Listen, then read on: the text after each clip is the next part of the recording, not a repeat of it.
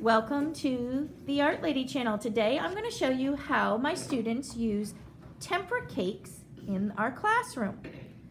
And I'm going to demonstrate to you all the techniques and the proper cleanup positions and the proper paint positions. To get into the proper paint position, we take our tray and we're going to slide the blue tray on top of the line that's drawn on the table. The line is between the two chairs. So we take the tray, slide it down, and place it directly on top of the line.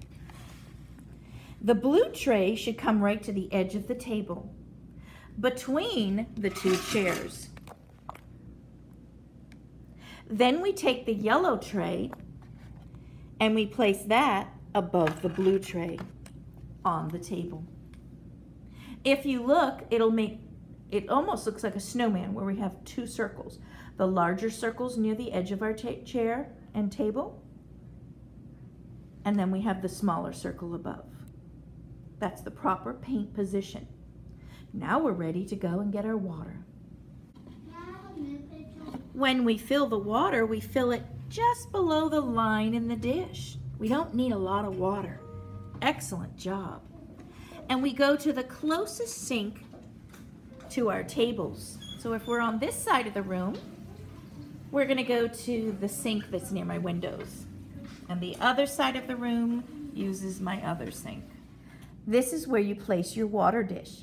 You place it above your pitcher so it's comfortable to reach, and you place it close enough to these paints here. You don't want to place it on this side of the desk because then you'll be bringing your brush across your art paper. And you do not want to place your bowl at the very bottom of your table because look how close it is to your chair.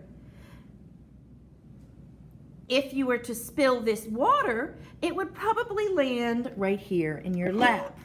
So that's why we do not place our water dish near our painting at the bottom of the table.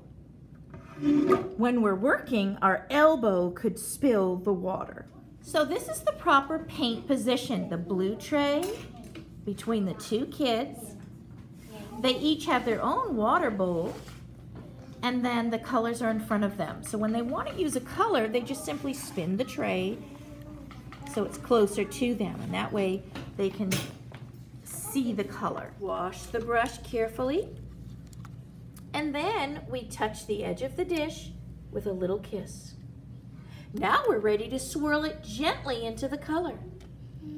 You swirl gently into the color, and then the brush will pick up the paint. When the brush picks up the paint, then you're ready to paint. If you hold the brush straight up like a soldier, you will get skinny lines, just like that. Try some skinny lines. You don't have to press the brush really hard on the paper to get the skinny lines. Great job. After we draw the shape, we can fill in like this boy's doing. Back and forth, filling in smoothly. And are you 5 years old? Yeah. 5 years old. If it gets really dark and muddy like this, we could even change our water.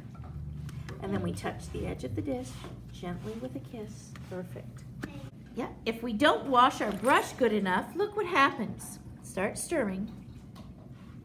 Okay, pull your hand out. You can see Blue. You can see a little bit of other color. That tells our brain, I can't do this anymore. I need to wash my brush more. So wash your brush some more before you go back into that brown paint. If you start dirtying the paint, that tells your brain, uh-oh, I didn't clean my brush good enough. So now I need to wash my brush better before I go back into it. You need the same color. This girl's been using yellow, and she needs more of that yellow. So what she does is she barely touches the water. It's just like a little kiss of water, we call it. And then she goes back in the same color. You see how she didn't have to wash that brush? You don't wash the brush if you're going back in the same color. It saves time this way. And then she goes and applies it to her picture, just like that. We always want to keep our paint in the tray. Please don't take the paint out of the tray like that. Your paint should be kept inside the tray like this. So when we use our paint, we go to the paint.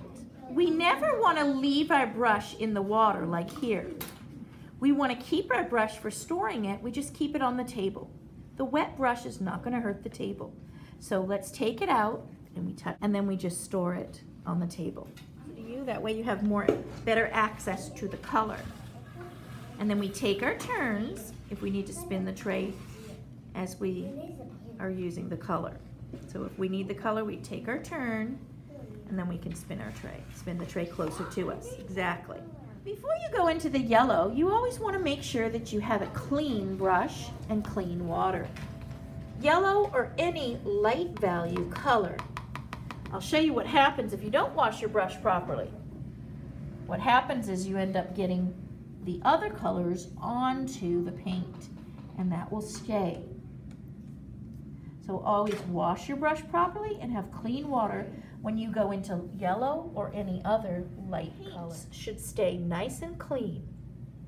If you dirty the paints, then you can take a paper towel and just wipe out the dirt, the dirty color, or you can just wet the color with your brush and remove it that way. This is what proper cleanup looks like. The paintbrushes are placed to the right of the table number, and the trays of paint are stacked and placed next to the paintbrush. Both are to the right of the table number so that they are away from the textbooks and other art materials. We want the wet paintbrushes to not come in contact with the textbooks, as well as the paint trays.